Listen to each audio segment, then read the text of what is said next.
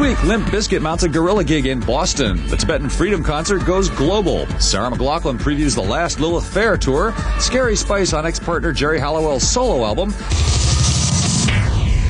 Back with Scary Spice on ex-partner Jerry Halliwell's new solo move, and the Beastie Boys with Tibetan Freedom 1999. Don't go away. What was probably most moving about being a part of it is the different times that Tibetans have come up to me and spoken to me about what it meant to them to have the concert, to be at the concert, to be able to speak.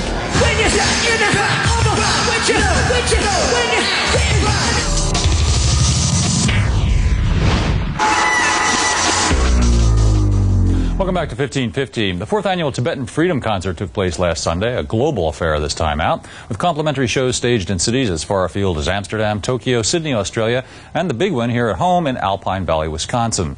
Tibet Show founder Adam Yauch and his fellow Beastie Boys were on hand at that latter date, along with Blondie, Run DMC, and Rage Against the Machine. Here's a quick wrap-up.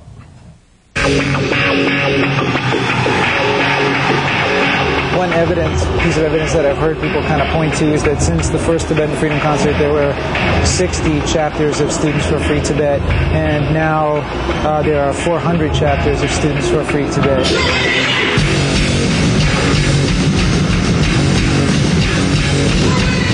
While the Tibetan movement appears to be growing, this year's 4th annual Tibetan Freedom Concert was much smaller, stateside anyway, compared to the 2-day festivals of years past. Though organizers went international for the first time, with shows in Tokyo, Sydney, and Amsterdam. All the different governments of the world have interactions with the Chinese government, so all countries of the world are in a position to affect the Tibet situation.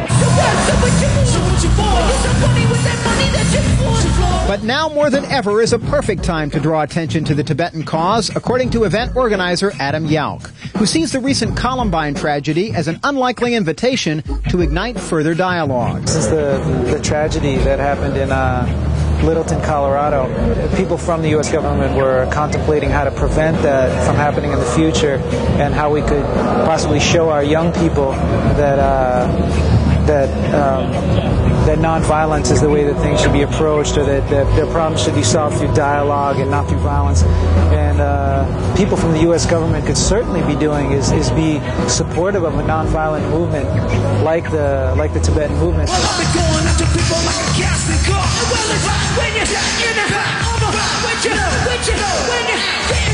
We get together and make good music, you know, and we want the people to come out and have a good time, man, and feel, good when they leave. So I think that's what this is really about. That's what you use as the tool to pass on your information. You know what I mean? Feeling good, then they can disseminate the information better.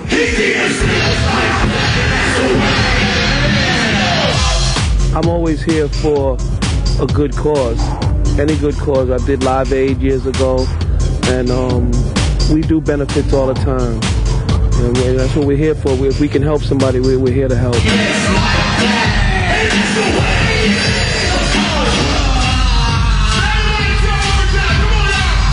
I look at it like we'll do whatever we can to be supportive of the Tibet situation, and if that looks like doing concerts is going to continue to benefit it, then we'll continue to do that. If it looks like some other thing will help, then we'll continue to do that. But hopefully there'll start to be a change in the near future, and we won't need to do them anymore.